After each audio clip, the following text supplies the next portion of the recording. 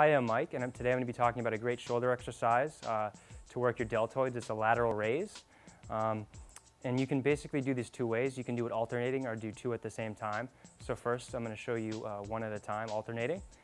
So you want to take your dumbbell, lock in your shoulders, slightly bent elbows, and raise to the side. Pause, and then back down. And then alternate to the other side, and back down. And you could do them at the same time, like this, and back down. The key is that you pause at the top to really isolate that muscle, and then slowly back down.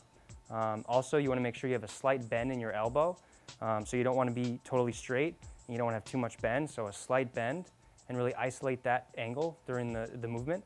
And it's a great way to isolate your shoulders, your lateral deltoids, and that's the lateral raise. If you want to learn more about getting into shape, check out any of the videos around here.